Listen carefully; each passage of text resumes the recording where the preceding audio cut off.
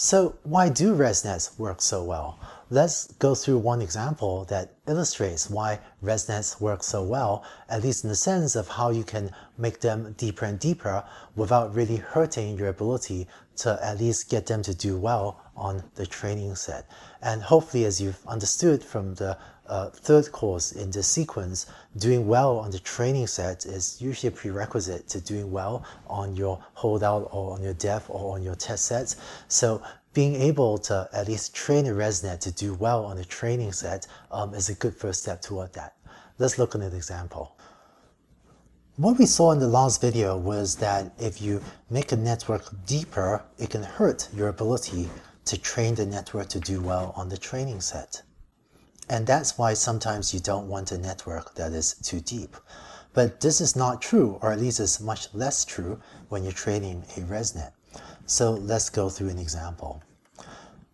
Let's say you have X feeding in to some big neural network, and this outputs some activation AL.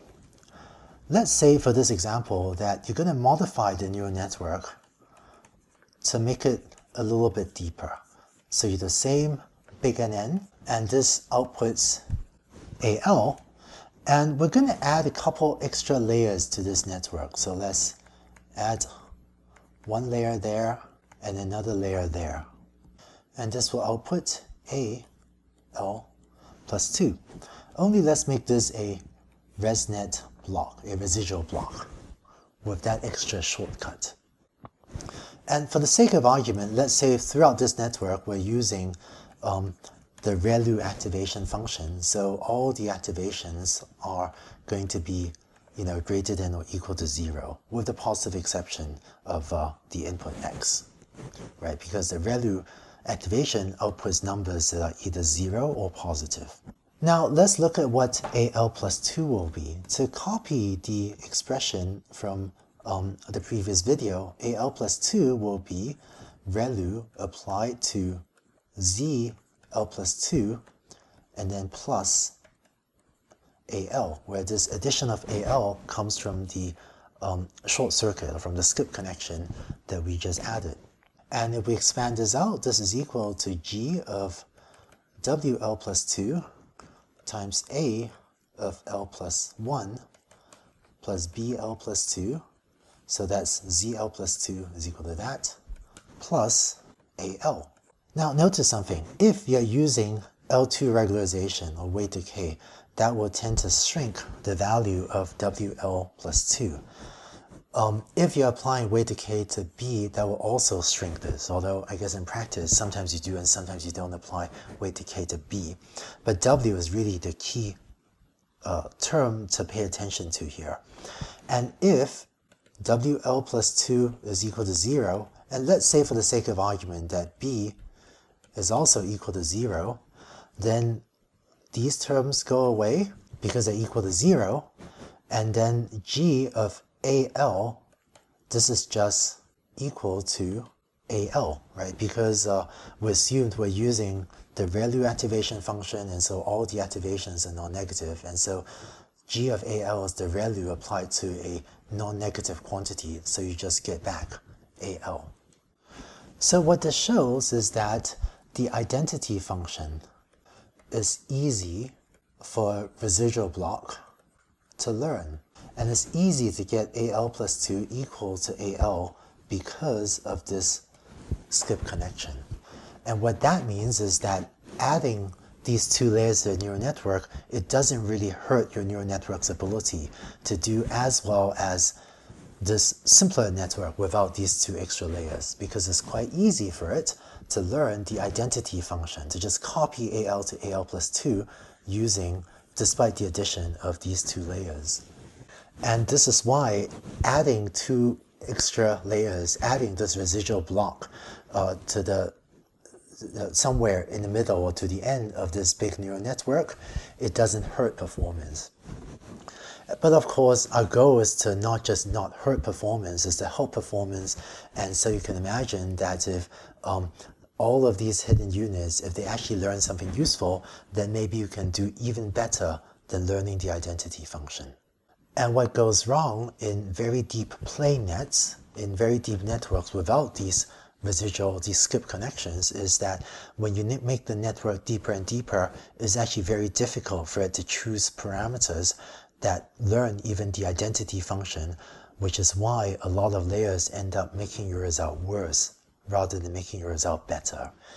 And I think the main reason the residual network works is that it's so easy for these extra layers to learn the identity function that you're kind of guaranteed that it doesn't hurt performance. And then, a lot of the time you maybe get lucky and it even helps performance. Or at least it's easier to go from a decent baseline of not hurting performance, and then gradient descent can only improve the solution from there. So one more detail in the residual network that's worth discussing, which is through this addition here, we're assuming that ZL plus 2 and AL have the same dimension. And so what you see in ResNets is a lot of use of same convolutions so that the dimension of this is equal to the dimension, I guess, of this layer or of the outputs layer.